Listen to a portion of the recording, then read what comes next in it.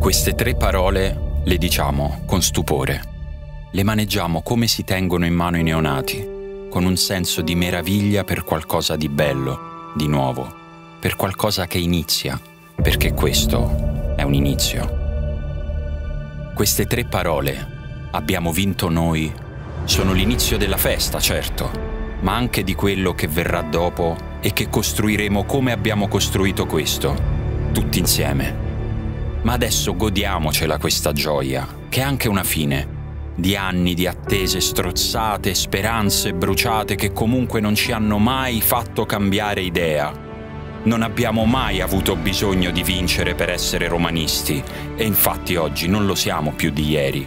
Abbiamo amato e ameremo la Roma anche da delusi e arrabbiati, e oggi stiamo vivendo il motivo stesso per cui si vive, essere felici. Esserlo insieme ad almeno un'altra persona. Figurati se ce ne sono altre 10, altre 100, altre migliaia ad essere il sangue che riempie le arterie di una città, tutte collegate allo stesso cuore.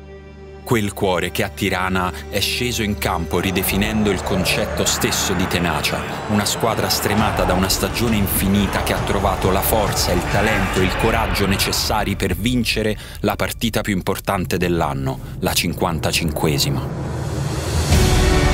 Non dimenticheremo mai la fine del 25 maggio 2022, la notte in cui nel cielo di un continente intero la nostra voce ha gridato il nome della nostra squadra e della nostra città. Non dimenticheremo mai l'inizio del 26 maggio 2022, il giorno in cui siamo stati i tifosi più felici d'Europa. Non dimenticheremo mai i nomi e i volti di questi ragazzi e dell'uomo che giorno dopo giorno li ha convinti del fatto che loro, insieme a lui, erano quelli destinati a rimanere nella storia di una Coppa Europea. Saranno per sempre i primi ad averla vinta, il nostro capitano sarà per sempre il primo ad averla sollevata e per sempre rivivremo quel momento dicendo alzala capitano, per tutti quelli che c'erano, ma anche per chi non era a Tirana, per chi non era a Roma, per chi non c'è più e ci manca ogni giorno, per chi è appena arrivato e gli diremo guarda, c'eri anche tu.